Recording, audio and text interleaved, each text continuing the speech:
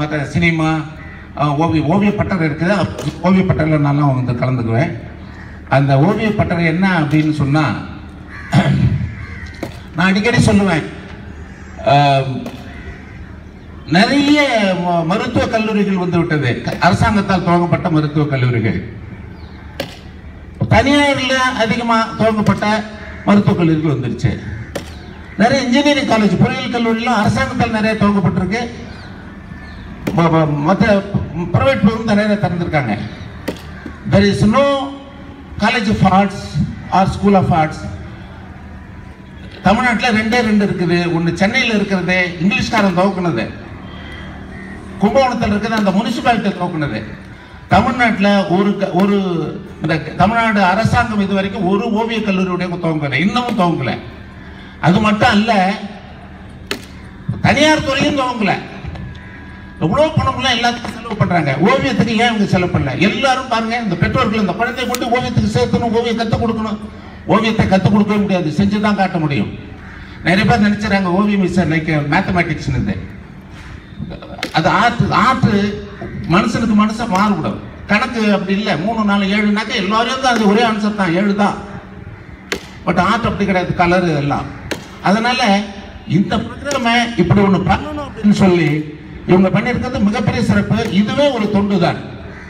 இந்த ஆண்டுடைய ஆரம்பத்தில் இப்படிப்பட்ட ஒரு நிகழ்வில் இதில் வந்து எவ்வளோ பேர் வந்திருக்கிறோமோ அவ்வளோ பேர் இந்த நம்மளுடைய வாழ்க்கை வேறொரு இடத்துக்கு நம்ம கொண்டு செல்வதற்கு இதெல்லாம் பயன்படும். அதே வகையில் நான் நிறைய சொல்லிக்கிட்டே இருக்கிறது உண்டு. சர்டிஃபிகேட்டுங்கிறது என்ன? இங்கே கூட கொடுக்க போகிறாங்க. சர்டிஃபிகேட்டுங்கிறது என்ன? அது எதுக்காக பயன்படணும்? கண்ணாடி ஃப்ரேம் போட்டுட்டு வீட்டில் மாட்டிக்கிறதல்ல சர்டிஃபிகேட்.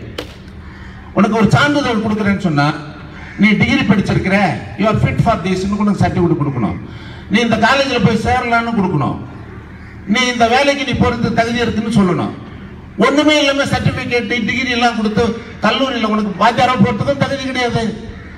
ஒரு வேலைக்கு போகிறதே தகுதி இல்லாத certificate எதுக்குறீங்க? Don't give such a certificate. சர்டிஃபிகேட்டுங்கிறது government approved certificate கொடுக்கணும். நீங்கள் கொடுத்தா அதை கவர்மெண்ட் அப்ரூவ் பண்ணணும், அவனுக்கு வேலைக்கு அனுப்பணும்.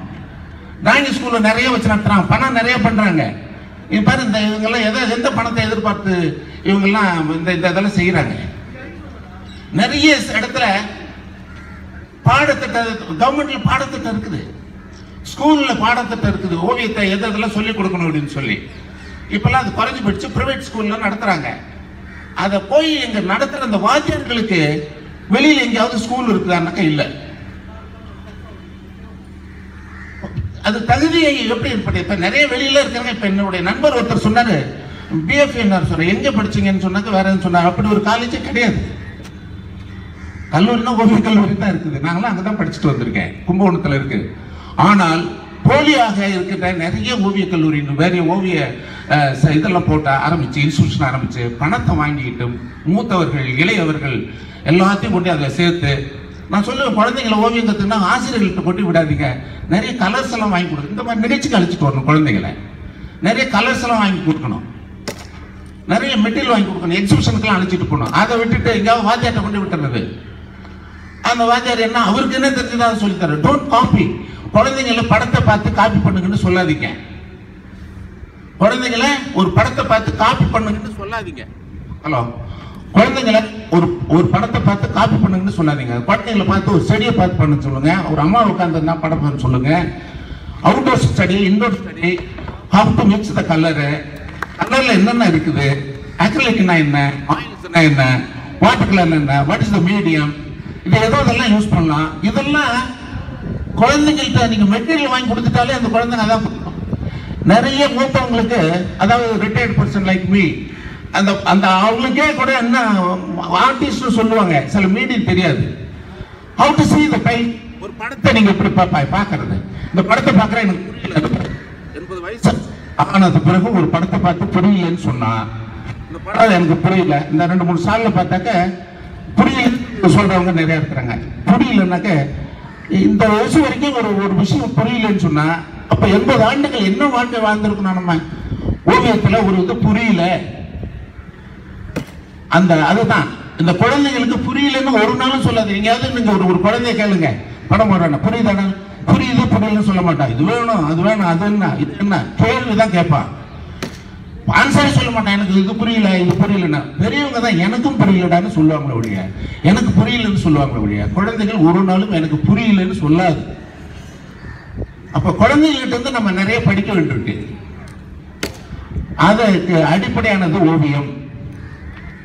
இந்த அடிப்படையான விஷயத்தை இன்னைக்கு நிறைய டிவிலாம் போடுறாங்க. தமிழன் பண்பாடு, மக்கள் பண்பாடு, தமிழ்நாட்டில் என்ன நடக்குது, மற்ற மாநிலத்தில் என்ன நடக்குது, இந்தியாவில் என்ன நடக்குது, அதர் ஸ்டேட்ல என்ன நடக்குது, வேர்ல்டு வைஸ் என்ன நடக்குதுன்னு இப்ப எல்லாமே நீங்க டிவி மூலமா எல்லாத்தையும் பார்க்கலாம், கம்ப்யூட்டர்ல. அதெல்லாம் அதை நீங்க உங்க குழந்தைங்களுக்கு நீங்க அதை கொடுக்கலனாக்க நீங்க தவறான அப்பா அம்மாவை ஆயிடுவீங்க. அதனால இந்த குழந்தைகளை இதுக்கெல்லாம் அழைச்சிட்டு வந்திருக்கிறவங்களை பாராட்டி இன்னும் நண்பர்கள்லாம் பேசுவாங்க. இன்னைக்கு ஒர்க் ஷாப்ல இருக்கு, 3 நாளைக்கு இருக்கான ஒர்க் ஷாப் இருக்குது. கலர்னா என்ன, கலர் எப்படி ஆள்றது, கலர் எத்தனை கலர் அதுல வரும், கருப்பு சிவப்பு கருப்பு வெள்ளை கலரா இல்லையா, ஐஏஎஸ் கொஸ்டின் அது. நம்ம அந்த குழந்தை இதுல கத்துப்போம்.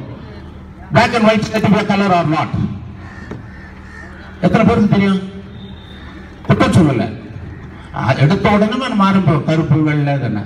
கருப்பு தான் எனக்கு பிடிச்ச கலர்னு ஒரு கவிஞர் எழுதி கலர்னே சொல்றாங்க. அங்க கவிஞனுக்கே தெரியல தான் எழுதியிருக்கேன். கருப்பு கலர் இல்ல அப்படின்னா எல்லா கலரும் சேர்ந்த தாய் அது. எல்லா கலரையும் சேர்த்தீங்கன்னாக்கா அந்த கருப்புல இருந்து தான் எல்லா கலரும் வெளியில வரும். அப்போ what is white? White certificate, white தான் அந்த குடும்பத்தை மொத்தத்தையும் காப்பாற்றுற வெள்ளை தொழில். அந்த கருப்புல இருந்து எல்லா கலரையும் சேர்த்து. ஸோ இதெல்லாம் காட்டி காட்டி இந்த குழந்தைகள் மனநிலையில மாத்திரம். ஸோ பெரியவங்க சின்னவங்கன்னு பார்க்காம இந்த ஒர்க் ஷாப் நடக்குது. அதெல்லாம் இன்னைக்கு இல்லைன்னா கூட நாளை கலந்துங்க. It's wonderful work shop.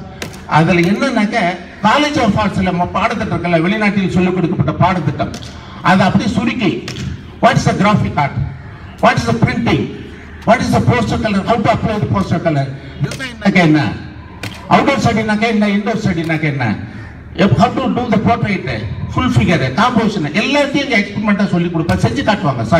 செஞ்சு காட்டுவாங்க. அந்த ஒர்க் ஷாப்ல கலந்துங்க. நன்றி, வணக்கம்.